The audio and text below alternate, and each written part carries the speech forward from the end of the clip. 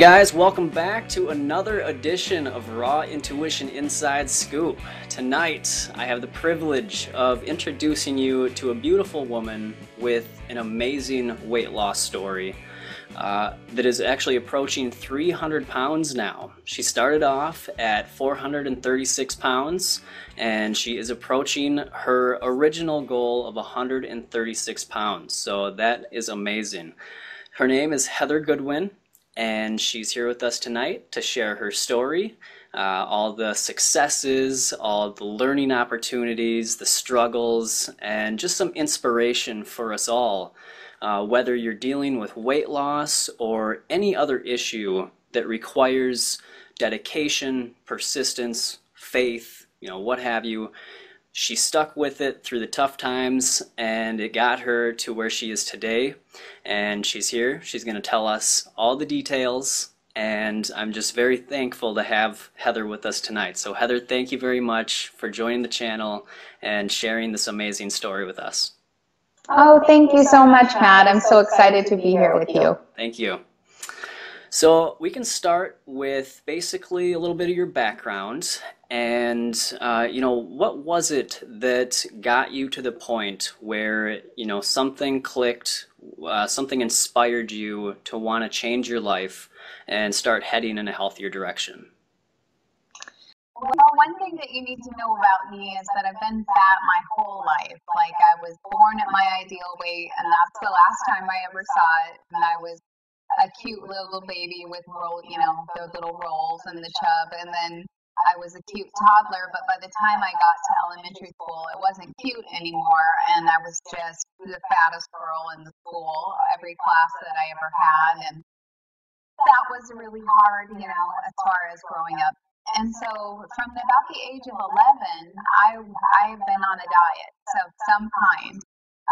Trying to, if I was either on a diet or breaking a diet, and actively binging and stuff. So I tried everything from, I did a lot of Richard Simmons Deal a Meal and Weight Watchers and Tops, which is like a club called Take Off Pounds Sensibly, which is like Weight Watchers. But pretty much I've tried every diet, every pill, every potion. I did Fin. I was willing to risk my life to get weight off. That is how, when I look back at it, I find that so disturbing. But I see people doing similar things with trying ways of eating that I don't think are very healthy just to get weight off now, and I can so relate, because I was doing that. And so every attempt, I've lost over 100 pounds. This is my third time, taking off more than 100 pounds. So it's not that I wasn't trying all along, but each time what would happen is I would lose weight, it would find me again, and it would come back, and it would bring friends. And so I was in my 200 pounds when I was in my 20s, and I was in the 300 pounds when I was in my 30s. And by the time I got to my 40s, I was up over 400 pounds, and I was barely living. But a wonderful thing happened to me, and that is that I had a friend who was visiting from the Seattle area, and she really wanted to come to a vegan restaurant that we have here in Portland that was an all-raw restaurant. I really wanted to see this friend, and but at the time, I was eat fast food 3 times a day person. Like, I was deeply into a food addiction and just binging constantly. And I thought, raw food, what am I going to eat there? And I was picturing raw bread dough and like, do they eat raw meat? Like, is it like steak tartare? I had no idea. So I did some research, and I was even more horrified. Salad, it's just salad. And so I was like, okay, it's close to this, fast food place. I'll just go there, meet with her, have whatever, and then I'll go, I was planning my binge for afterwards. And so we went to Blossoming Lotus, and I had this raw sampler platter, and I still remember it. It was like raw lasagna and some nachos, some live nachos with, queso dip and all kinds of just delicious raw food. And it was so good that I instead of binging on the way home, I was in tears because my friend looked so good. She had taken off over 80 pounds eating this way. She was so healthy. She had been so sick. I was so sick. It just gave me so much hope. And I thought, oh my gosh, this food is delicious. Not like delicious for healthy food, but it's just really good. I totally live on this, I know food and this is good. And so I went home and I researched everything I could possibly find about raw food, and I joined a website called Raw Food Rehab, and that was a great experience. And I was, fully raw for over a year, and it was great, and I took off 140 pounds. Wow. So, yeah. So that was kind of the beginning, and I'm so grateful to that friend because before that, in my heart, I knew that I wanted to be a vegan. I had read John Robbins' book, Diet for a New America, way back in college, but my food addiction was so strong and I couldn't break it, that I couldn't live in integrity. I love animals. I believe that the vegan diet is the ideal diet for people. I really believe that. You look at our teeth, you look at our intestines, Yep. You look at, God didn't put us in a slaughterhouse. He put us in a garden. He didn't put us in a milking barn. That's right. So anyway, I had a strong, deep conviction that I wanted to be vegan, but I didn't think that I could do it. And that was the ticket that helped me to become vegan, and I'm so grateful to her. That's terrific. So you mentioned that you were sick. What other issues were you dealing with other than just the weight gain?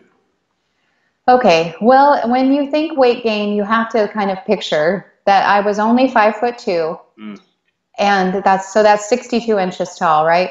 And my measurement around my hips and my my belly was 90 inches. So I was a whole yard bigger around than I was tall. And that was having just a horrible effect on my back and my knees and my feet, to the point where I could only stand for about 5 minutes at a time. And I was just in constant pain. Walking from my bathroom, from my desk at work to the bathroom at work would get me, so my heart was pounding, I would have asthma, I would be huffing and puffing and red-faced, and it was scary, and I was afraid I was going to die. I had it just was one thing after the other. I had everything from migraines to acne to eczema, so I didn't feel good about myself. I was in so much pain. And internally, I was a mess. I had cholesterol well over 400. I had high triglycerides. I was on 3 different medicines to lower my blood pressure because they were scared that I was going to, have a stroke. Yeah. But even with all 3 of those medicines on board, it was still elevated. And I just knew that I was dying. And I couldn't die. I couldn't die because I was a single mom, and I've been, a single mom since my kids were like 2 and 2 weeks old for my son. And I was helping take care of my parents when my parents were getting sick. So I had all these people that were counting on me, and I knew that I couldn't stop. I couldn't give up. I just had to find a way to live and to get my health back. I'm glad you did.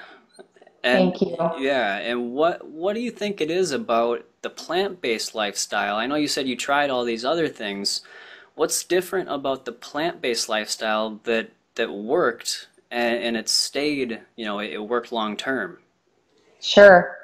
Well, it's because I have so many reasons to be plant-based. As I said, I deeply feel that it's the ideal human diet, and I've had such great health turnarounds. Every single one of those things I told you about, and that was just a small part of the list. Like I also had sleep apnea, but every single one of those things has turned around. I have 0 joint pain. I walk between 4 and 6 miles a day now. So I just feel fabulous. The depression lifted, my mood got better. I feel like I've been let out of jail, you know, and so that's part of it. But also I'm an animal lover. So sometimes when I can't do it for myself, I can do it for the animals. I really believe that this is the best way of living for the environment, because animal agriculture is so incredibly destructive and polluting to the environment. And so I can't in good conscience poison the home where we all live. And if you even taking that further, when we ruin the climate, okay, so when we have climate change, that causes things like Superstorm Sandy and these horrible hurricanes and such destructive things, and famine and all kinds of disturbances in the weather. And so that means that children are going to die. And, you know, so I love having a diet. It's not to make people feel guilty, but I love having a diet where I have clean hands. I have a clean conscience. I'm living in integrity with what I truly believe, which is that all life has value, you know, even animals, even the poor, even the disenfranchised. And so the ethics of it are really important to me, and that helps keep me on track. And being very frank, I also overcame my food addiction. I figured out how to manage that, and that has been life-changing. That has allowed me to be able to stick with this finally. Wow. And it's been at least 3 years that I've been doing really well, so I feel like it might stick this time. Awesome. Yeah. Well, great. So basically you're saying you need to find your why. Is that what I'm hearing? You need Absolutely. Absolutely.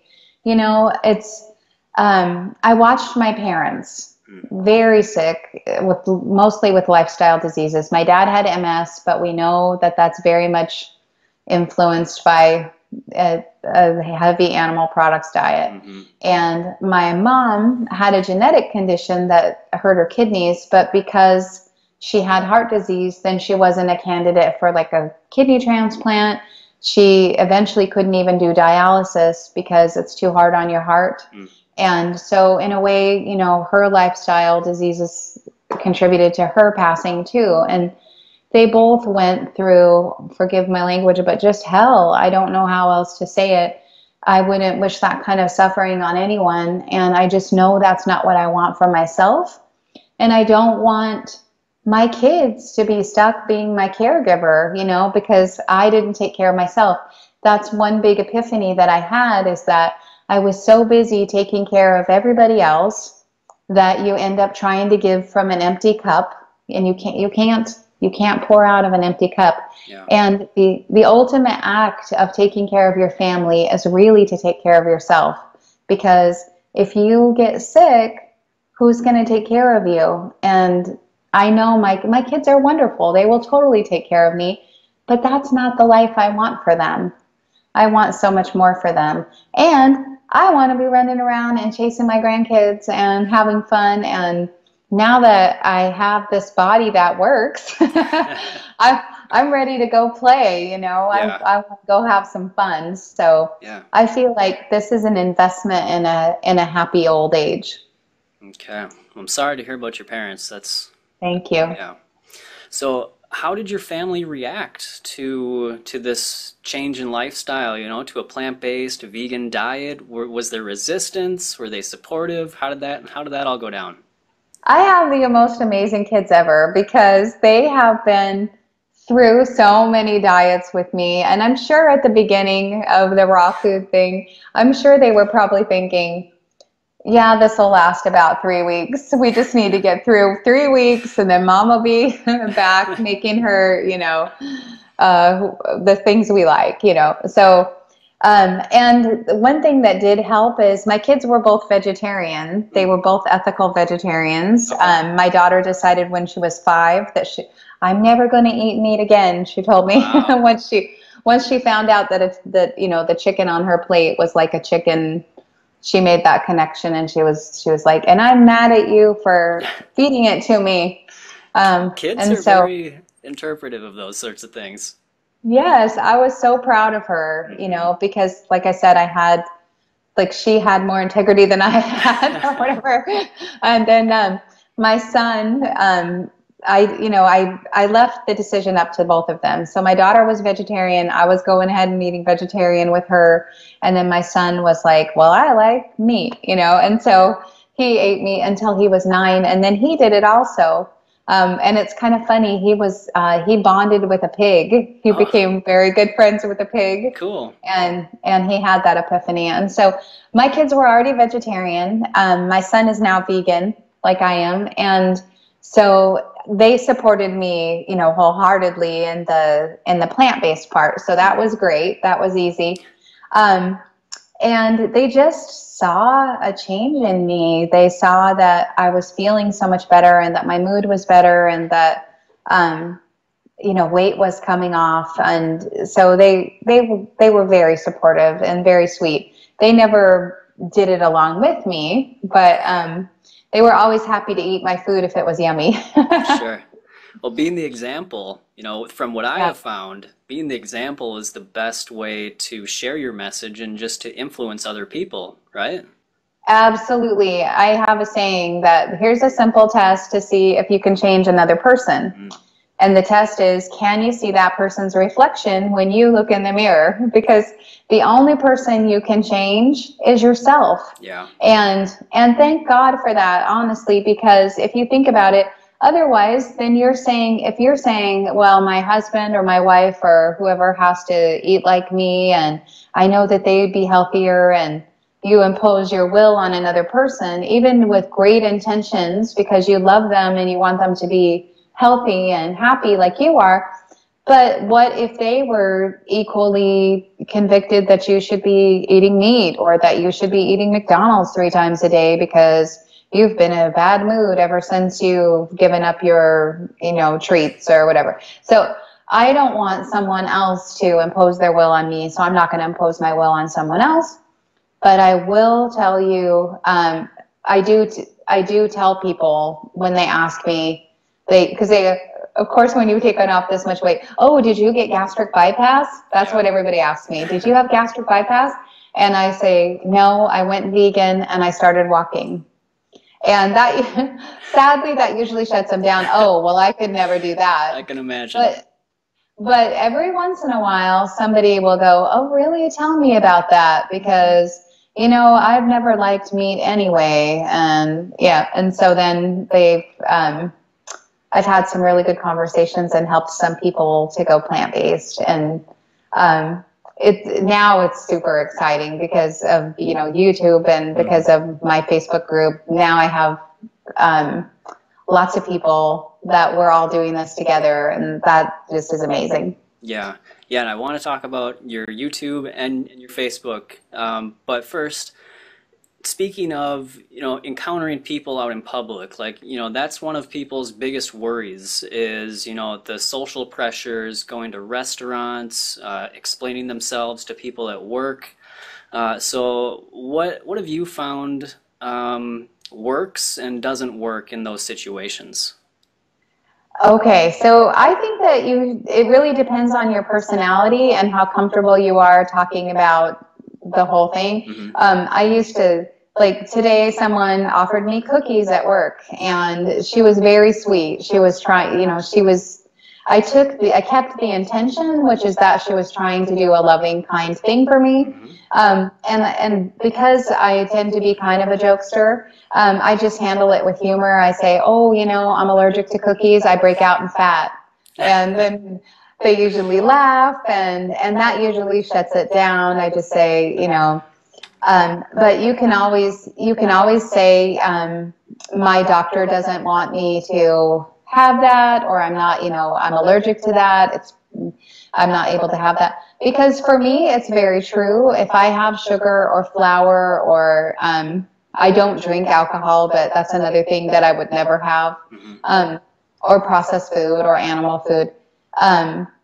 none of those things, I feel like all of those are pretty much poison to me. So I'm comfortable saying, oh, I have a food sensitivity. I am not able to have that. And most people, that'll shut them down.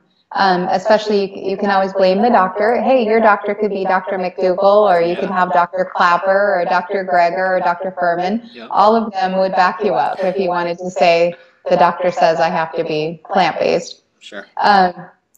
And so I do that. Most of the time, I just bring my own food. You get really good at shopping the menu before you go out to a restaurant, so you know if they have anything for you to have. And I'm not above like asking for, okay, can you please bring me a baked potato and put some salsa on it? And do you guys have any beans back there? Could you put some beans on my potato? And you can end up with something good. Almost everywhere has salad. I know that's not that exciting, but you learn to focus on the experience and the people that you're with, and it's not about the food. For me, it's not about the food anymore. I just had my son graduated from college, and we had a wonderful family meal at an Italian restaurant where there was literally nothing that I eat, and that's okay. I ate I think it was like some iceberg lettuce salad with that I forgot to tell him no croutons, so I was picking the croutons off, and I had a squeeze of lemon on it, and that's what I had. And luckily, most of the time you get more options. And and I had 2 sides of steamed broccoli, so that was very exciting. There you go. But now you're living the dream. Yeah, that's exciting. But I wasn't there for the food. I was there because I was so proud of my son. I was there to celebrate with my family this huge accomplishment. And so just changing your focus. We're so dang food focused. We have whole festivals around eating bratwurst, around, all these different cuisines, but it's all about the food. And it really, when you get past that, you just have so much more of life open up for you. Mm-hmm. Yeah. So that is actually another thing that people will give as a reason not to go to a plant-based diet, because they think that it's boring, or they think that it's restrictive, or they're going to miss out on all their favorite goodies. So what is your experience with this? Is it boring? Is it restrictive? Not at all. So first of all, there's a saying that we have that anything you can eat, I can eat vegan, which is true. Yeah. Like, I am a boss at emulating like the sad food that I used to like. And so you definitely, if your main emphasis is just eating food that tastes good, that's better than a sad, sad is the standard American diet. Probably most people know that, but if you were just trying to eat a better diet, or let's say you're mainly vegan for the animals, and or you're just trying to clean up your act. To me, the worst vegan diet, like the unhealthiest vegan diet, is better by many levels than the best animal-based diet. And the reason I say that is because of the animals, because of the environment, because of your own health. You're still going to be better off without all those hormones and all the foodborne pathogens and stuff that are in meat, and all that cholesterol and everything. So even what we call junk vegan food is echelons better for your health even than a sad diet. But you can get fat on it, so you have to be careful. Yeah, right. Yeah. Yeah, but I invite people who think that it's boring or just too healthy or whatever their misconceptions are.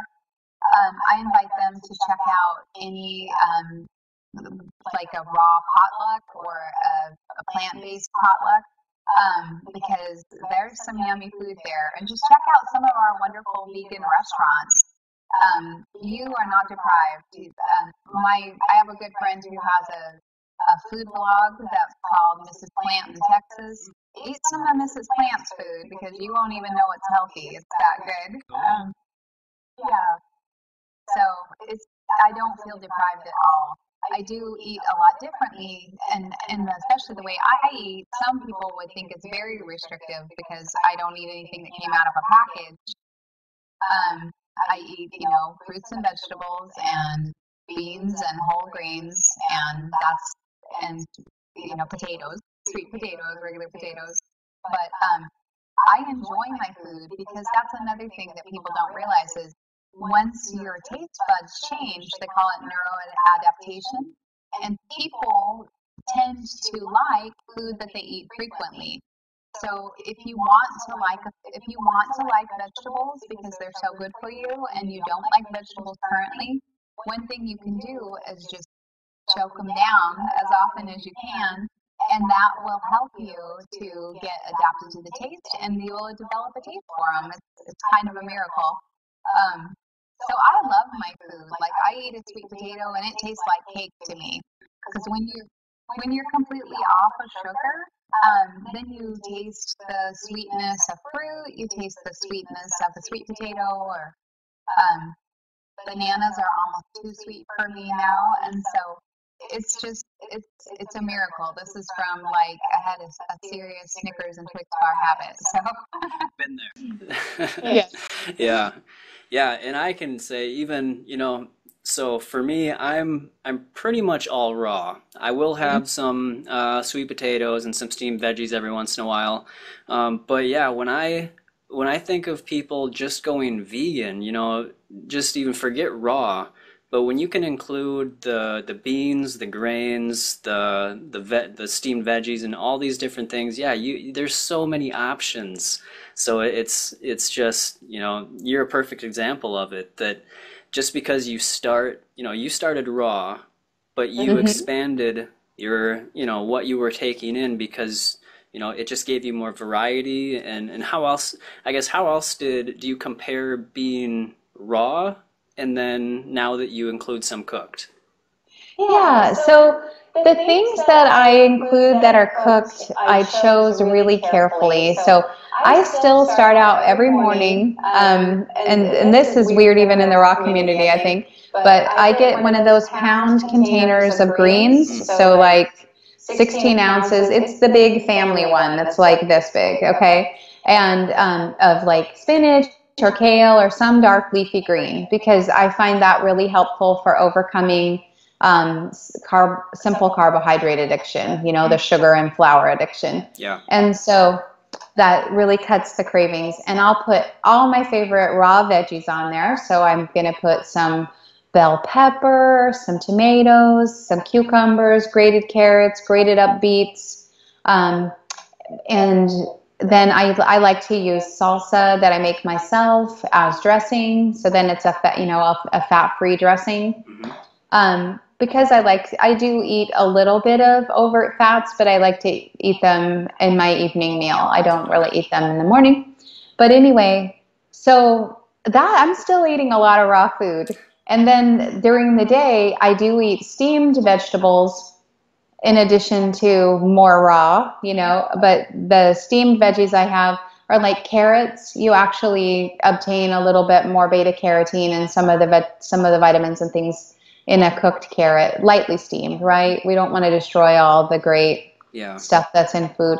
And so that's what I added back. It was like Brussels sprouts and broccoli, things that I wouldn't eat raw. I tried to eat broccoli raw. You had to chop it up tiny, and then it still kind of just doesn't taste. It just tastes awesome when you lightly steam it. And so in order to get more in, I decided it was better to have it like slightly imperfect than never eat it, because I just didn't like the taste. And now I'm eating just tons of these great cruciferous vegetables, and sweet potatoes bring a lot to the party. So do beans. One of the things when they study the blue zones, the places in the world where people live the longest, one of the things that's correlated with that is their intake of beans. And so, and for my particular health conditions, because one of the things I had was diabetes, beans are great at stabilizing your blood sugar. So I found that I had a lot more control, and without the insulin spikes, then I didn't have the hunger. and then I didn't have the overwhelming cravings. And so I feel like the cooked food that I added a huge amount of value. Okay. And I'm still pro raw food. I definitely, it had such a healing effect on me. And I feel like even though I'm not, 100% raw now, I feel like it's such a healing diet, and I'm so glad that I went through it. I did a 40-day juice feast with green juice, no fruit at all on that. And so, and then I didn't have a cold for like 5 years. Yeah. I'm not even kidding. After I got off my juice feast, I just didn't get sick. Everybody around me would get sick, and I would go, oh, maybe I'm getting a little sniffle, and then it would just go away. It would never manifest. And I was like, this is so cool. Except for it's not cool when you're literally the only one at work, because you're the only one who's still healthy. Exactly. Yeah, so I guess could you go into maybe what some of your struggles were initially, and how you kind of overcame some of those? Sure. With raw food, one of the reasons that the reason that I stopped, partly you have to know I was eating what they would call a gourmet raw diet. So a really high fat content. I would sit there and eat avocados with a spoon and some salsa. It was great. It was a party time. And I was eating things like cheesecake made out of cashews and dates and agave syrup and maple syrup and things like that. So I wouldn't say that I was eating like a healthy raw food. If I would have been eating a more healthy raw food diet, I probably would have kept on losing. But I got to a certain point where I wasn't losing anymore, and that's when I figured out that I needed to add in to get the same kind of satiation, because that's why I was eating all the nuts. I wasn't feeling satisfied if I didn't eat the heavy foods. And so I found that I could eat something with a lot lower caloric density, like a sweet potato. It's like 300 calories a pound, as opposed to like nuts are 4,000. No, nuts oil. But nuts are like 2,800 calories a pound. So they're super nutritious. They're good for your heart. But if you're a chubster, they're not always your friend. Sure. And so I had to really cut back on the nuts and stuff. And I just had to cut the content of the fat in my diet. And so that's how I was able to do it, is with the beans and the sweet potatoes. But some of the struggles I had was just like with raw food, there's so much prep involved. And single mom, taking care of the kids, taking care of the parents, and working full time, I didn't have a lot of time. And so it just felt like I was constantly either making food, or it even takes a while to eat that much salad, and so it just seemed like it was time consuming. I guess that was the biggest hurdle. And then you just know that wherever you go, you're bringing your food with you. Although at the time in Portland, there were some raw food restaurants. They're expensive. And so, it was just learn to bring your food. But I think that's a good habit anyway, because now, I don't go to most restaurants, just because even vegan restaurants use a lot of oil and they use a lot of salt. Yeah. And unless I make it myself, I don't know, exactly what's in it. I do go to some vegan potlucks and things where people write out their ingredients of their food. And so you always know what you're getting and stuff like that. And those are wonderful. I really encourage people to go to those if they get a chance, just because you can feel, that's one struggle, is we can feel kind of isolated. I have a friend who lives in Indiana. She's like, I think I'm the only vegan in Indiana. I can relate. I have a friend in Kentucky. She's like, I think I'm the only vegan in Kentucky. But I'm sure there are others. And I encourage people, make a Facebook group. It doesn't, who knows if anybody will join, but make a Facebook group called Vegans and Vegetarians in Indiana or something like that, and see if someone joins, Yep. That's one way to find each other. And just be persistent about it. Like the vegan movement in Portland is only big because we were all persistent and made noise and said, hey, we want vegan restaurants, and we'll patronize them, and we'll have meetups, and we'll encourage each other. So people can build community. Community doesn't just happen. You have to start it. Maybe you have to be the one to start the meetup and get it going, you know? Yeah. Yeah. So as you transformed, as you started losing more weight, or I forget how I just saw one of your videos where you don't like to say you're losing weight, you're removing weight. Is that? I like remove or release. Okay. I'm releasing it. I'm letting it go free. Yes. I'm letting it free, and but you know, in a way that's true, because what do you do when you burn fat for fuel? It gets transformed into air and, you know, waste products that you get rid of and that you expel. And so I like to think of it melting away. I'm really big on visualization. Mm-hmm. I think, and I also think of removing it, and I would like to take it, throw it, take it, get rid of it. Yeah. Just get rid of it, because I don't want it back again. And I think that words really matter. I think it's very important that we're very clear in our thoughts. And so I know it's the colloquial expression that you lose weight or whatever, you know, or you put on weight, or you know, gain sounds like a good thing, but it's not a good thing to me. So I choose to say that I'm taking it off, I'm removing it, I'm releasing it, but I don't want to find it again. I like that. So as you have been releasing weight, have you noticed any other changes mentally and or spiritually or anything like that other than just physically? Oh, absolutely. So, okay. One thing is that as I took off weight really rapidly in 2015. I took off 125 pounds in a year. And so that happened so fast that my face didn't look like my face to me. And I know that sounds really weird, but I have always had a really, really round moon face, like from every baby picture on up. And so I would look in the mirror and it looked like my mom's face. And it was around the time that my mom, you know, had passed. It was like the anniversary of that.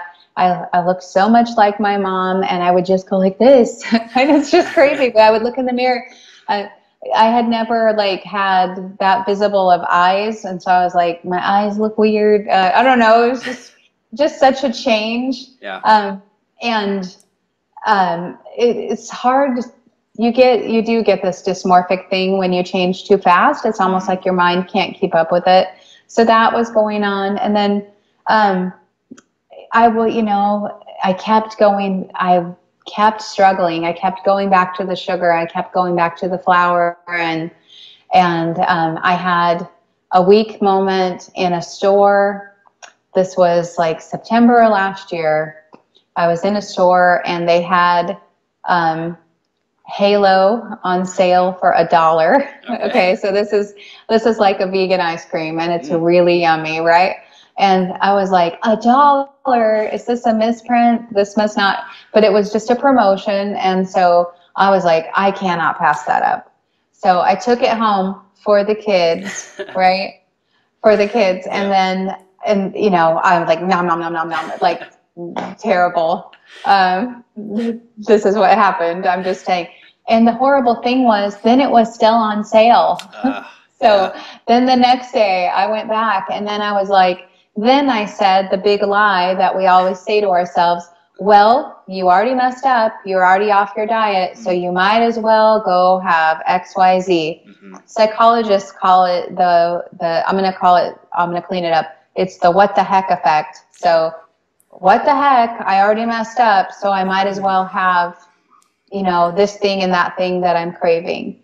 And that's such a big lie. I just want people to recognize one of the things that I try to teach people is to recognize when the saboteur that lives in your head is telling you things that are not for your highest good. Okay. And so one of the things that it'll tell you is that it's all or nothing, that if you mess up, then you're no longer on your plan and you might as well just eat whatever. And so now when I get that feeling like, oh, I messed up, I'm not, perfectly on my plan, I have a mantra that I say to myself right away: next bite healthy. No matter what you have, the next bite will be healthy. And I'll even go and like eat a bite of apple or something, just to say to myself, this is your food. That's poison. This is your food. Next bite healthy. And instead of saying, well, I might as well have whatever, if you can get yourself to say, if I stop now, I can stop the damage at this point. I haven't messed up that bad. I can still come back from this. And that's what I encourage people to do, no matter how bad the slip is. But I found myself stuck. That the Halo incident led to me. This was before I learned what I just said to you. And so, I was right back in my addiction. And so it made me learn to like not take it for granted, because I had taken off over 200 pounds by then, like I was really far along the path, and still, bam, I'm down. Yeah. Woman down. I'm in the addiction. Help, send sled dogs or something. But it was terrible because I couldn't get back. It was almost like when I was stuck going to McDonald's even when I didn't want to, and I would have to leave my debit card at home and make sure I didn't have any money with me. I mean, I didn't go back to McDonald's because at least I kept the vegan side of it, but I was in the sugar really bad. And to the point where it was like, well, right before Christmas was like December, it was November 30th, I know. And I ate like pounds of bad things, and I was just feeling sick and disgusted. And I literally had this moment where I cried out to God, and I'm like, God, I just can't. I need you to take this. I can't carry it anymore. I'm giving it to you. I'm surrendering this food. I am going to not have sugar. I'm not going to have flour. I'm not going to have processed food, and I'm giving it to you. And later on, I was like, oh my gosh, what have I done? Because, I don't know, like I said I was over it, but like you don't, like I take my commitment to God like super seriously. So I was like, okay, well that happened, you did that and stuff. But honestly, what a gift it has been, because it just completely took it off the table. Yeah. It's a zero option for me. I just look at it, I'm like, oh, you gave that to God. You can't, okay. That's just not an option anymore. And I know people might think that sounds crazy or fanatical, but I'm just telling you, it let me access power in me that I didn't have before by surrendering that. It's like by giving that away, I gained so much more self-control, and I'm really proud of myself. I haven't had any kind of slip since December 1st of last year. Awesome. Yeah. And I just give the glory up to him, because I don't feel like it's that I'm on my own and I'm doing it alone. Yeah, that's great. And that again goes, to show whether it's, to God or if it's for another reason. It goes back to finding why. Yes. Why do you want to be healthy, and what is this option that is not optimal? What is that going to make you feel like? Why do you want to avoid that? Why do you want to be healthy? So yeah, and why do you want to? Most of us have done so much work to get this weight off, and then like this has been 3 long years of my life of just like everyday consistent effort.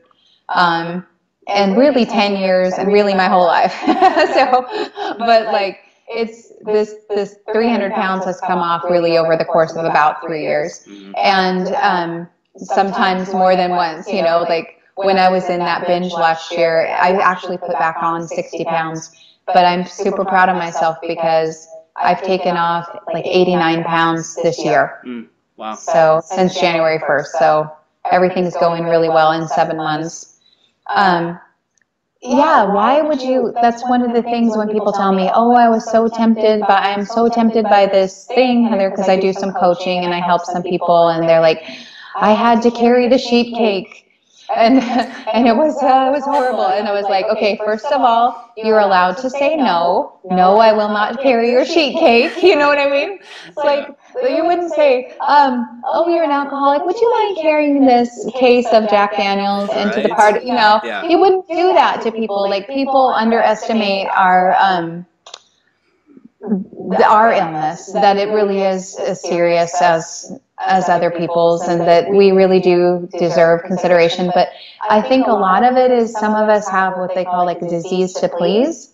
That's what Oprah calls it, and it was certainly true of me. Like, oh, don't mind me, I'll always come last. Like, I know I should go for a walk, or I should take the time to make myself healthy food or do whatever, but I need to do these other things for these other people. Or oh, you made that cake just for me. Well, I've been doing really good on my diet and I know I shouldn't do it, but I can't say no, it'll hurt her feelings. Or they have that kind of feeling.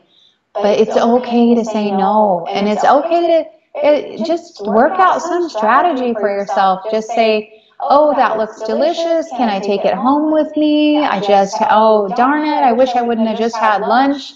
I'm so stuffed I can't eat another bite, but I'd love to take it home with me. And then give it to a homeless person, or give it, be creative. Find another way to deal with it. But you have the absolute right to take care of your body temple. It's where you live, you have the absolute right to say no to things that aren't for your highest good.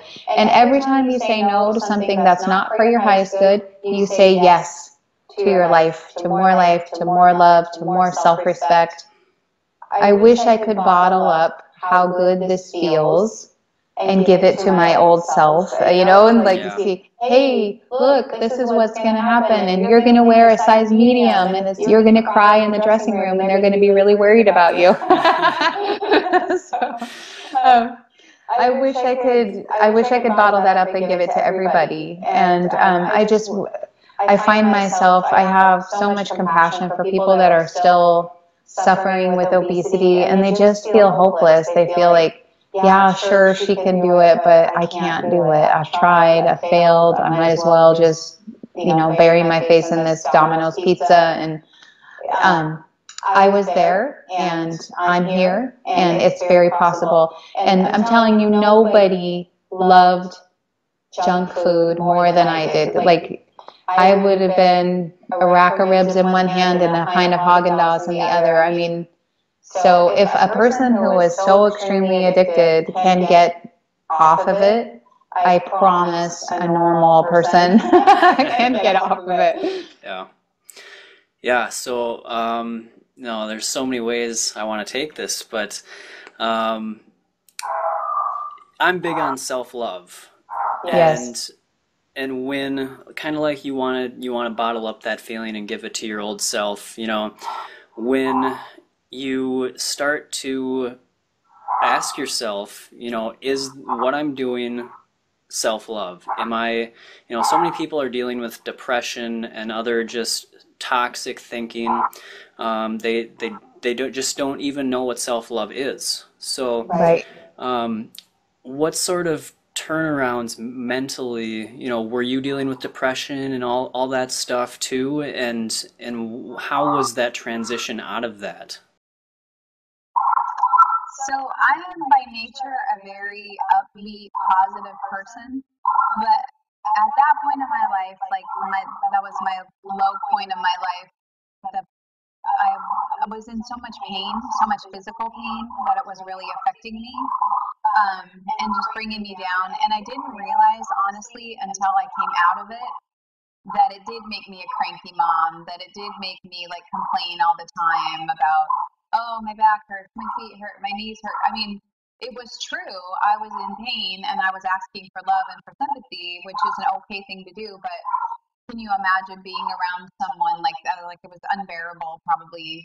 Thank you, my beautiful children, for putting up with me. And So yes, I think that one thing that we as moms do, like I said, we put ourselves on the bottom of the list.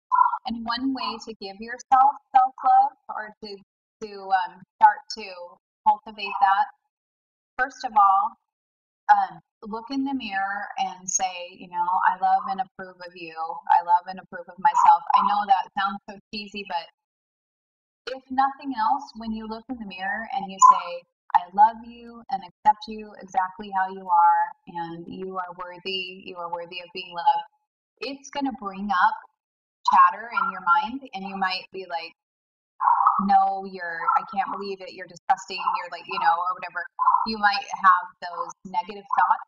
It's good to identify those thoughts because you can't cure what you're not aware of. Right.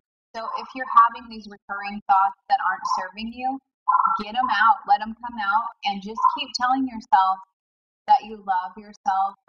And every time you look in the mirror, it sounds so cheesy, but I did that because for a long time, I just didn't feel worthy at all. And I really just wanted to disappear.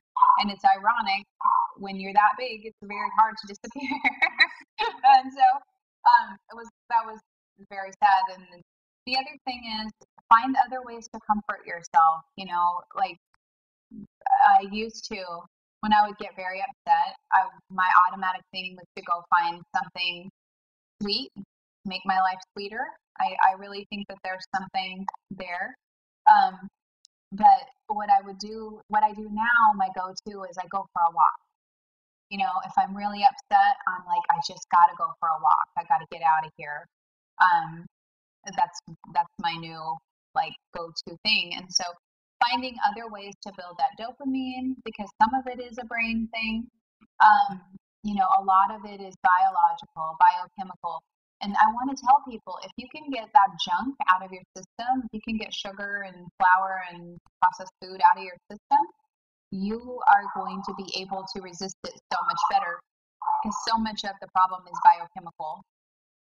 So again, I hope that gives people some hope. Like if you can walk white knuckle through 3 days of being off of sugar and being off of junk, you're going to be able to stay off it a lot more easily. And the same thing with animal products. If a person's still having animal products, we definitely can become addicted, I believe, to that kind of stuff too, because it's full of hormones, it's full of, adrenaline and cortisol and all kinds of things, and your body can get accustomed to having that and miss it when it's gone, And so, but if you can just get off it for a little while, even your cheese. I know you don't believe me about the cheese and the ice cream, but if you can get past them for a few days, you're going to lose that craving and it's going to feel good. Yeah. But yeah, I believe that love and only love is the answer. And one of the things I did was, I'm a good mom and I do have good self-esteem around being a good mom. And so I thought, what if I treated myself as well as I would my child, like a beloved child? And so if you're not used to being good to yourself, think of it that way. Like, I make sure my kids ate their vegetables when they were little. I made sure they got enough sleep. And now I make sure I eat my vegetables, and I make sure that I get enough sleep, and I make sure that I have some fun, and I don't just go to work and then come home and clean and and never have any fun. I would never make a kid do that. Go to school, do your homework, clean the house, and go to bed. Right. So if you can think of it that way, treat yourself the way you would treat a beloved child. Buy yourself things that make you happy, that are inexpensive, but just little things. Really little things. I really like the color purple. I got a purple pen and I write all my notes and everything in purple at work. And I'm a teacher, so I'm a trainer. I correct papers in purple instead of red. And I think my students like it better too, because nobody likes to see red all over their paper. But it's just a little thing, but it's just fun, and it's all self-love. It's all, I am worthy of making my body out of the very best stuff on earth. Right? Yeah. So Leafy greens have the highest nutrient content. Dr. Furman, who's a plant-based doctor, rates them at 1,000 on this scale called the Andy scale, which is like the relative nutrition score for different foods. Yep. So your spinach and your kale, those are 1,000, whereas a Coca-Cola, that's a 1. So if you can think like the difference between those two items, actively building you out of something awesome and good for you, you deserve to build your body out of the very finest ingredients. And remember, whatever body you have, you're going to have an entirely new one in 7 years.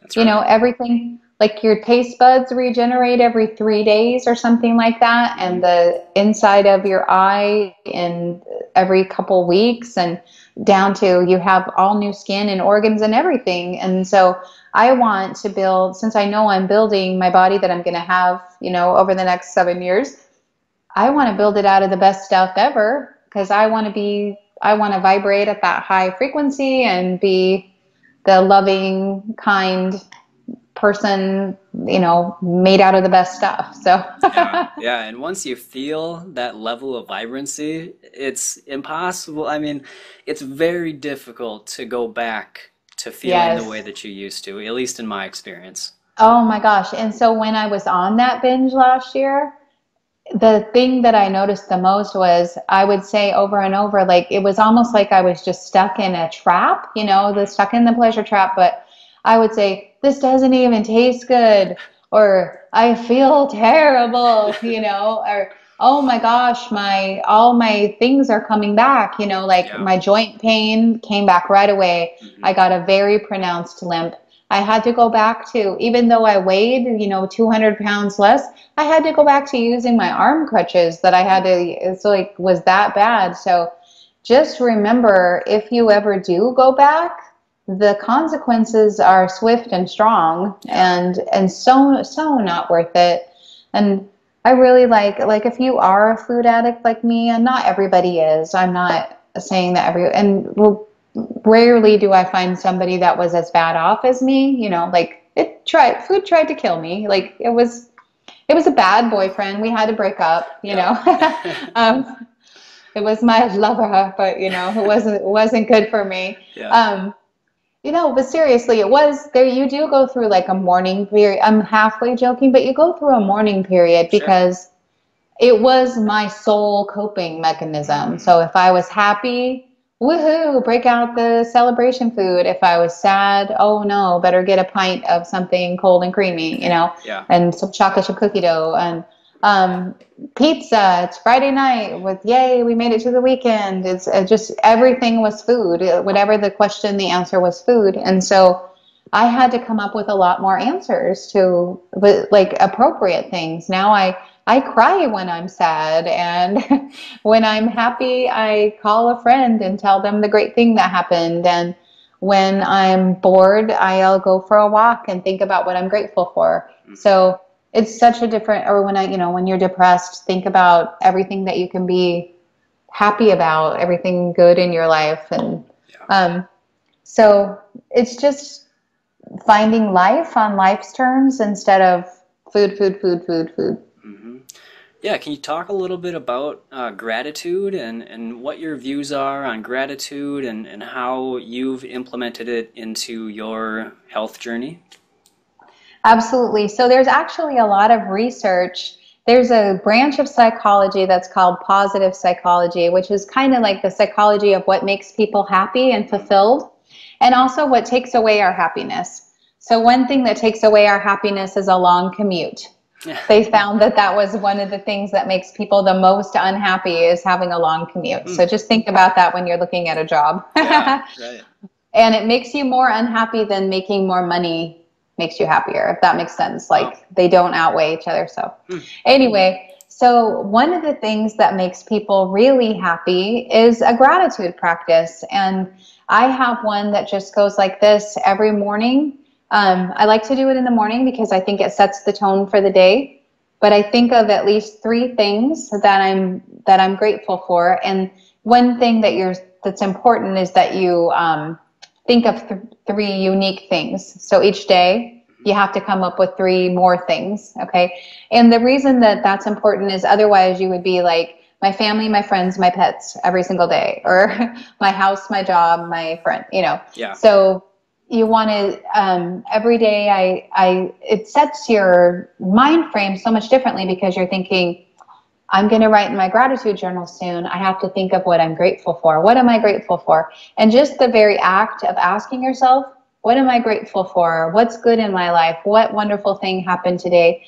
It really shifts your attitude so that you're looking for the positive. You're seeing the world through the lens of what's going right, instead of this is so wrong and I have this problem and oh, how am I going to do that? Instead, it's like, this is going well. How can I go get more of that? Mm-hmm. This thing that I thought was going to happen never happened, you know. Sometimes my gratitude journal just says, thank you, God, that this is going to be okay. Like, it's just a statement of faith. Yeah. Like it might not look great right now, but I have faith that you're taking care of it, and there you go. And I think that that's okay too, you know, because even in the midst of big problems, I know that it's going to be okay, and have faith in that. So it's just changed everything. And they found that people who have a gratitude practice, I wish I had my paper with me because it's really shocking. Like, they were significantly happier than their peers, even when you corrected for how much money they make, or if they were going through hard things like losing a job or getting a divorce or things like that. If they could keep a gratitude practice up and find something to be grateful for, they were significantly happier, but they also lived longer, made more money, or more productive, had, you know, better social lives, it was just overwhelming the difference in your life that it can make just by focusing on what you want to expand. So, you know, what they say, what you resist persists. So the more you focus on, oh, these are the problems in my life, those things are going to persist because you're going to put all your energy and all your focus on them. Mm-hmm. And if instead you think, what is going right? What is beautiful? What am I grateful for?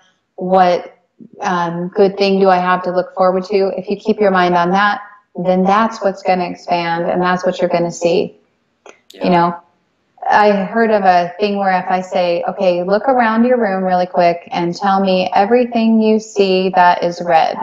So you look around, see if I can see some red. Okay, some red things in here. And then I say, okay, did you focus on all the red things? And you say yes. And I say, okay, what was yellow? You're like, I have no idea. What was yellow? I was looking for red, right? Yeah. It's the same kind of thing. If you're looking for good, you're going to find it. And whatever you focus on is what you're going to get more of. So you should really focus on the good stuff. Yeah. Yeah, I'm big on small steps. And so what I hear you saying is even, you know, a gratitude list wouldn't, you know, you don't have to come up with complicated or big, you know, things all the time. It can be just simple things, right? So. Yeah. And it just, you know, it has been like, I got a really good night's sleep last night. It was such a good night's sleep, you know, but you know how you wake up in the morning, you're like, I feel great. Yeah.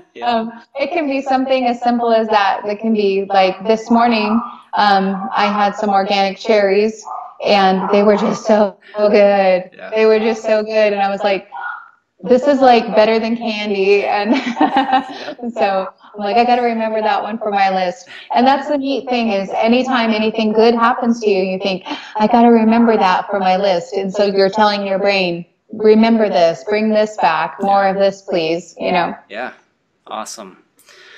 So I want to kind of get into exercise a little bit. And so what role did exercise play versus diet, and how did you kind of combine those things to get to where you are? So I knew that I was getting so immobile that I was becoming like a prisoner in my own body, that, like I told you, I was having a lot of difficulty and I was in a lot of pain whenever I would try to walk. And so one thing I did was I got a dog, which you can probably hear barking. Yep. But I call her my furry personal trainer because, again, I knew I had that part of my personality where I would do more for someone else than I would do for myself because I didn't have the self-esteem at the time. And so I would take her, at the time we had a dog named Hazel, and I would take her, and when I very first started, I would go to a certain park that had like a 1/4 mile circle, and along the 1/4 mile there were benches, and at first all I could do was walk from bench and sit down for a couple minutes to the next bench to the next bench, and I would do that 2 or 3 times, and that was what I could do. And then after a while I could walk, you know, with the whole thing without sitting down, and that was huge to me, or only sitting down once, you know. I would make it little incremental things. So even somebody who was as bad off as me, you can find a way to make it work. I was walking right from the start. I don't believe that people really that it benefits you that much to do like hardcore boot camp type, lots of heavy cardio and stuff if you're not used to that. Like, you should first hardwire the food. I feel really strongly about that. You've got to get the food right and put all your effort and all your willpower into staying on the food plan. But I do think that walking is really beneficial for lots of reasons, giving you the dopamine, giving you time to work out your problems that you used to eat over. You know, I have some of my best like thinking while I'm going on my walks and things like that. Now that I have taken off, so much weight, I want to move. I feel good. I love to dance. I love to walk. I walk like 4 to 6. I used to walk, 40 feet, and now I walk 4 to 6 miles. I have a new furry personal trainer, and I probably will always have a dog because I always want to keep, that walking. But even I started running. I was like, I cannot believe this. Because I used to say, if I'm running, you should run too, because there's definitely something chasing us, because I would not have run. I would just look at those people and go, nope. My dad was a runner. My dad would run this big race in Spokane where I grew up called Bloomsday, and it's like this 8-mile race, and I just was like, he's crazy. I didn't get it at all. And now I'm like, I get it. I love it. I don't love it, but I totally get it why people do it. And it's just amazing. Again, you can't out-train. Let's get straight here. You can't out-train a bad diet. So if you're eating junk food and then training for a marathon, you're still probably not going to. I know people that are overweight that are like running 13-mile races and stuff like that because they don't quite have the food down yet. Yeah, I can't stand, it's just so disheartening when I see someone that thinks that they can eat junk food, but they exercise and they just assume that they can burn it off and everything will be okay. But, I just want to tell them about my dad, because let's talk about my dad.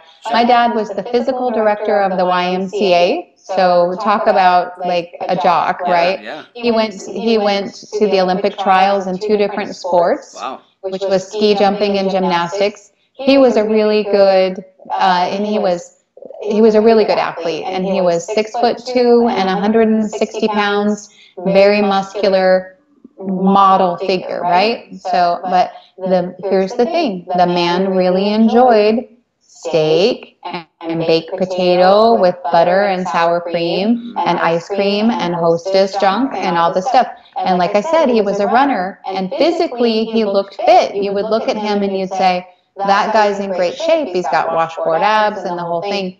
But the problem was that fat goes somewhere. Your body is never looking away. It has to go somewhere. And in my dad, he got arterial sclerosis, which is when you get plaques on the inside of your arteries, and it hardens your arteries.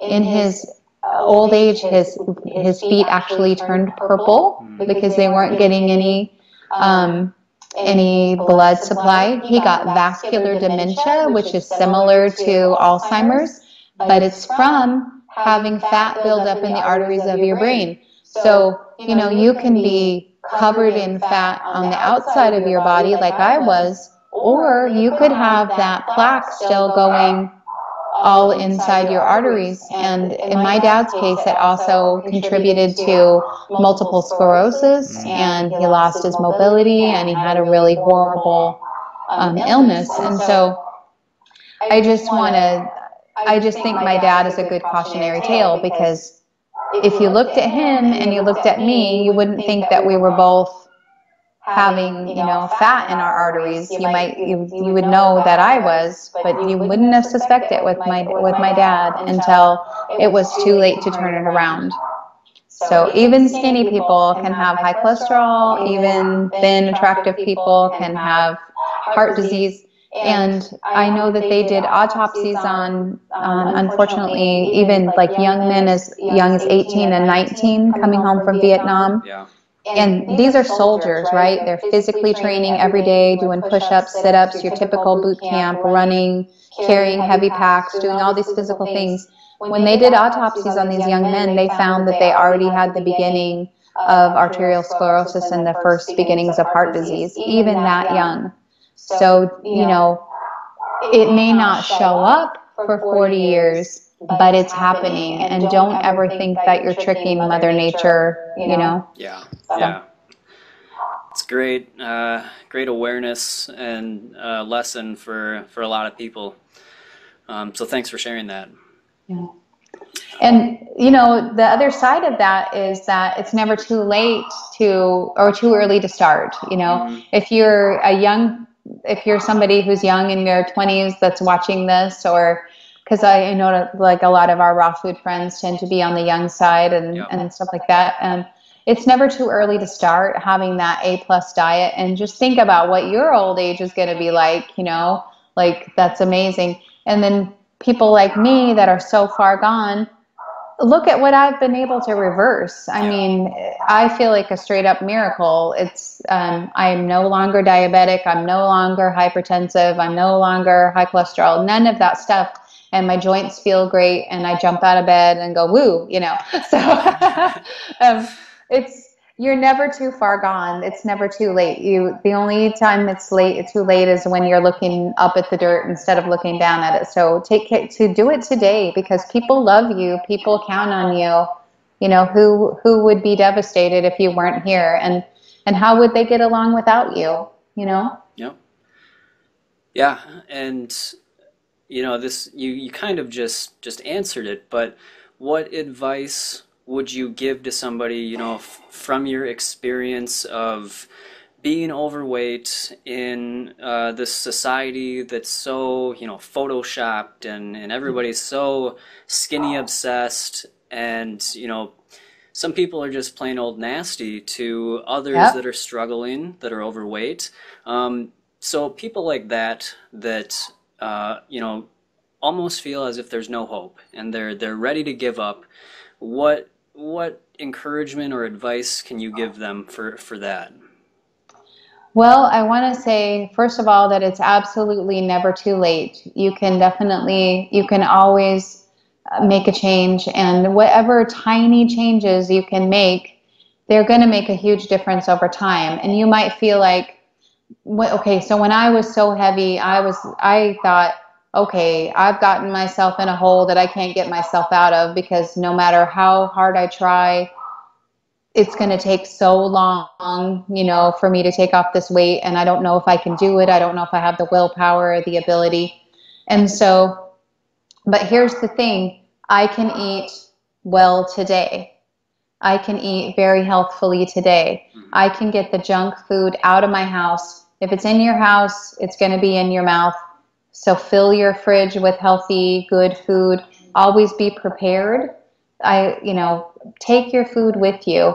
You would laugh, but it looks like a purse, but I have like a box of beans in there. I have some fruit with me. You know, I have a raw potato, because I know it's not like the best thing in the world, but I could always microwave a potato if I had to. Yeah. Like, always be prepared. Take your food with you, especially in the beginning when you're white knuckling through it.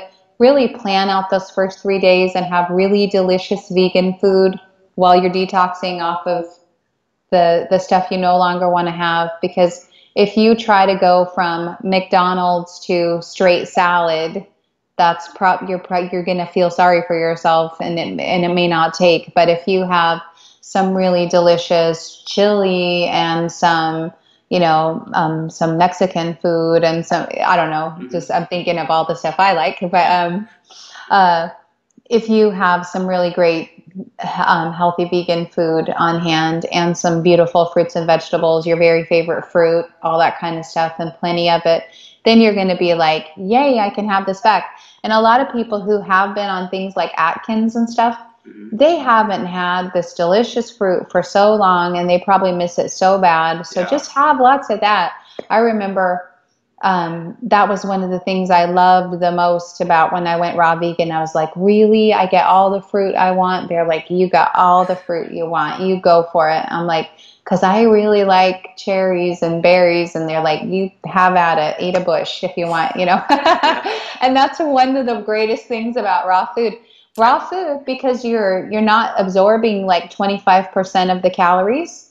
So if you take in 100 calories of kale, 25% of it's going to get used up trying to digest the kale and all that kind of stuff. Yeah. And so you get to eat a large volume, and that is a fun thing, especially if you've always been on a diet, or they're like, and here is your fruit portion, here is your salad, here's your vegetable. It's like, that's ridiculous. So enjoy volumes of food, because that's one of the awesome things about this diet.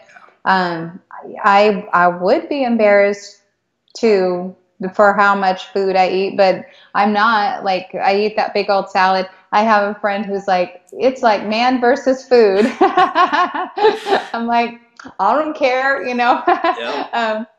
and so that's another thing is, you're right. People are awful. People are absolutely awful, but it's not true about you, and you don't have to accept it. And so one of the books that I like a lot that is called The Four Agreements, by Don Miguel Ruiz, and one of the things is, it's basically, don't worry about what other people think of you, or what other people think of you is not true. It's only saying something about them. Yeah.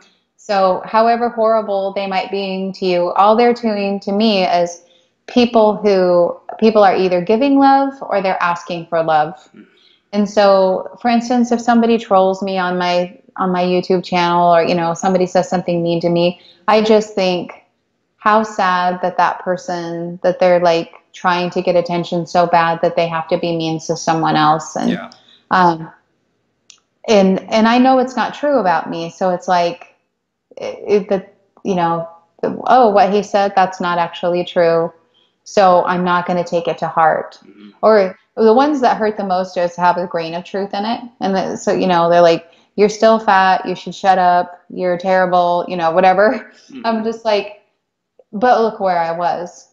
But I won't be for long. Yep. But the real me is 122 pounds, and you just don't know this about me, Yeah. And so, just don't accept it. Like, there's a famous thing where a monk, this monk was known for being very serene, right? And he was always in a blissful, serene state. And these boys were like challenging each other. We can get him to get ruffled feathers. And they said horrible things to him. And they even threw rocks at him and just were like awful to him and stuff like that. And he never said anything. And he just went around, and he was always serene. And then one day, I think someone hit a rock that actually hit him in the back of the head or something. And he turned around, but he still had the peaceful, serene smile on his face. And he talked to the boys, and they were so shocked because he had just ignored them for like months on end, right? And so he said to them, if I gave you a gift, who would that gift belong to? And they're like, you're going to give us a gift? They were surprised. Yeah. And so they're like, to us? He says, okay. And if you gave me a gift, who would the gift belong to? You? And he's like, yes. And if I didn't accept the gift, who would that gift then belong to? Well, it would still be mine. because you didn't accept it. He says, yes. So people can try to give you the gift of their opinion, but you do not need to accept the gift of their opinion. And so then who does it belong to? All that hate and anger and everything, that doesn't belong to me. That doesn't resonate with me. I come from a place where I want to give love and I want to be compassion in the world. And that's not always the person that shows up, but that's my intention. Yeah. And I'm going to keep working at it till I get there. That's great. I really like that story. So I guess we could kind of wrap up with what would be like 3 tips, if you were going to give somebody 3 tips on, it doesn't necessarily have to just be about weight loss, but about just improving your health, improving your mind, or just whatever, 3 tips that you would give somebody to start moving in a healthy direction. Well, the first thing I would say is that I think that there are really, I call them like the main 3 components of taking off weight, because that's what I am in the mode of doing, and that's what I've been practicing and been more successful with lately, and been working at it for 47 years, so I feel like an expert. Yeah. And so the first thing is work harder on your mind than anything else. It goes mind, then mouth, then movement, okay? They're all important, but you've got to get your mindset right. You got to find your why. You got to think about it every day. You have to want it more than you want that food in that moment, and it can be a powerful, stimulant. I would also say that a craving is just a feeling, and feelings pass. So if you think about like the time that you were so angry, you were like incredibly angry, and in that moment you can't imagine not just being furious, it just overtakes your body, but that time passed and you didn't feel like that anymore, right? Like that anger passed. Or I remember how sad I was when my mom died, like I was inconsolable. But even that, I'm okay today. I can talk about her and I can remember the good things, and I'm not in a puddle of tears. And so it's good to remember that. And I'll tell myself that, I want this so bad, but this is a craving. A craving is a feeling, and feelings pass. So just claiming your power in that moment. If I just hang in here, it's going to go away, no matter how strong that is. And then every time you practice self-discipline, it's like a muscle that gets stronger and stronger. So every time you make a good decision, that muscle's going to get stronger. So I say work on your mind. I strongly believe that a lot of people have food addiction, that it's a real thing, and that they should stay away from sugar and flour if they feel like they have that. And also, I think you can really be addicted to cheese and, things like that. And so just if in doubt, leave it completely out. Just abstinence is your friend. It's so much easier to just never have it than to try to moderate it. I think moderation, not for everyone, but for an addict, is a lie. And we would find it laughable if I was a crack addict and I would say, okay, well, I'm only going to have crack on my birthday, and I'm only going to have crack when I go to the movies. And I'll have crack, but only a little bit. Maybe I'll just have 1 square of crack a day. I'm thinking about people that say, I just eat 1 square of chocolate a day or something like that. But the thing is, if you could do that, you would have done that. Yeah. If that was you, it's probably not you if you're 436 pounds. It's probably not me, right? And so a clean abstinence is an easy abstinence. It's really easy for me to just say, just completely off the table, because it never gets in here. I never start thinking about it. Well, what if I just have a little bit? Well, what if, and it's going to taste like this, and I'm going to, I remember the last time I had it, and remember that one place where I got that food. Then when you go there in your mind, it's like everything is created in your mind first. Yeah. Every relapse starts in your mind too, right? So if you go there in your mind, it's almost like you've already done it. Like how like in the Bible, it says like if you've lusted after someone, then you've already kind of, you've already done it in your heart or whatever. It's the same kind of thing. Like if you're already eating it in your brain, it's only a matter of time till it's going to end up in your face. So I'm on guard for thoughts like that. I don't want those thoughts in my head. And then I would just say, what you have in your house is what you're going to eat. Be really careful that you keep healthy food in your house, keep the junk out. If you have family members who don't eat like you, ask them to not eat it in front of you. And have enough love and respect for yourself that you feel like it's okay to say that, to say, hey, I'm really trying this. I want to be around for you. I want to live a happy, healthy life. I've got these health problems. I'm really working on them. Could you support me? I know you love me. Could you support me by just having your pizza when you're not in the house? Go to the pizza parlor. Don't have it in the house. Or have as much treats as you want at work, but please don't bring it home.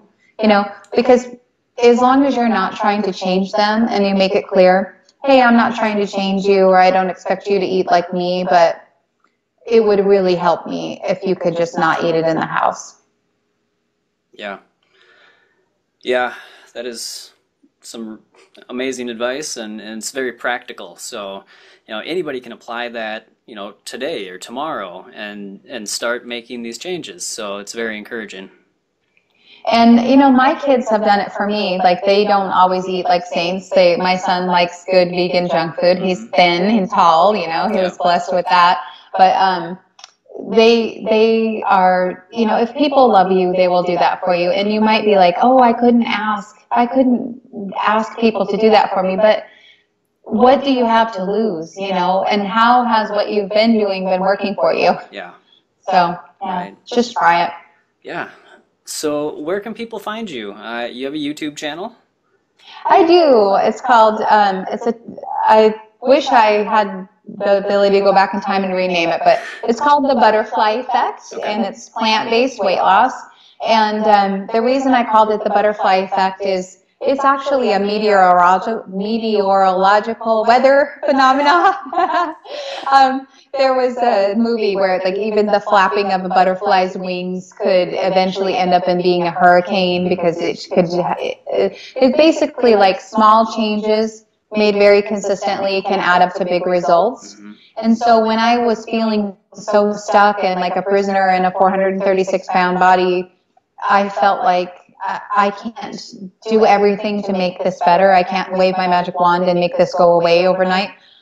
But I can take this small step. I can eat this way, and I can go for this walk, and I can write in my gratitude journal, and I can make sure I get enough sleep, and I can, talk about my emotional problems instead of eating about them, and little things like that. And then having those small process goals where you're celebrating all along the way. Like, I'm not trying to just get to a destination. I'm all along the way, I'm achieving goals, and then that builds your self-esteem and builds your credibility with yourself. So it's all about being consistent, and just losing. I have taken off almost 300 pounds, 1 pound at a time. 1 pound a week, lately more, but ever since I got really clean and gave everything to God, then it went a lot faster.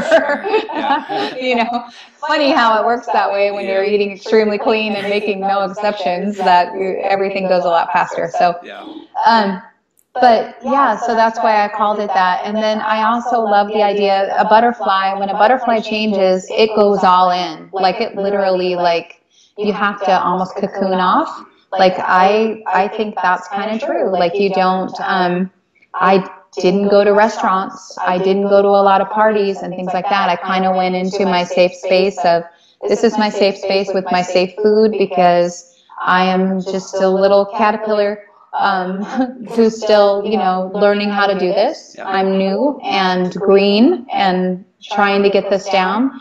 And so I kept like a safe space for myself to become into a butterfly. I think it works on a lot of levels. There's a Janice Stanfield song that I just love, and one of the lines says, butterflies remind us there's magic in every life, and we can become what we dream of if fat, furry worms can fly. Nice. Wow. Well, thank you. Honestly, this was an amazing interview. You shared so much information that I know is going to help a lot of people. So I'm very thankful. And your story is so, it's a great example of, have you seen that illustration where there's one side shows what people think success looks like, and it's a straight line. And then what success really looks like, and it's like all over the board. Yeah. So that is so me. Yeah. That is so. I wish I was one of those people that, like, I know people. They were on a terrible, sad diet. So was I. They found out about being vegan. They went vegan. They did it perfectly. Their diet got better and better. Their weight went down and down. They feel better, and they lived happily ever after. Amen. Yep. Bless them. I'm so happy for them, but that is not my story. And so I just, here's to the imperfect ones. Here's to falling down 1,000 times, getting up 1,001. Yep. We can all get there. You can get there. Believe in yourself. Believe in your dreams. Get up every day and get back in there and try another day. Exactly. Well, thank you.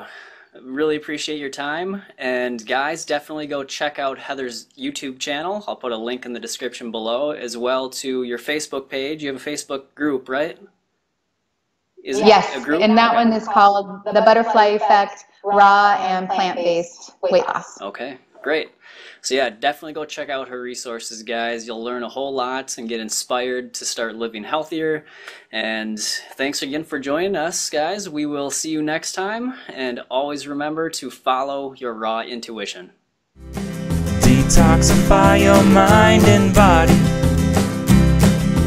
Be the change you want to see. Small steps towards living better. Small steps to where I wanna be.